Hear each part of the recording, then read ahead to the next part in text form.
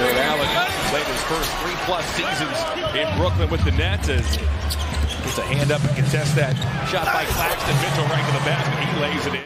Well, what he likes to do is get you backing up and attack the rim right there. On cue, and Mitchell spins and puts it up and in. He had just a glorious dunk.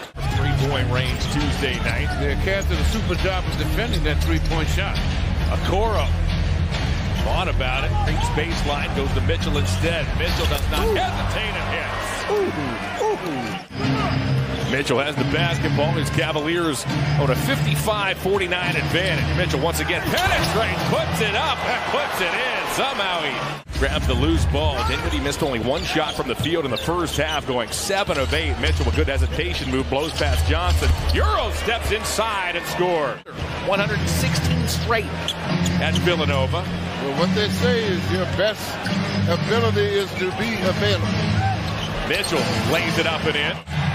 Dinwiddie trying to set up Allen to the basket, trying to dump off to Claxton, picked off by Garland.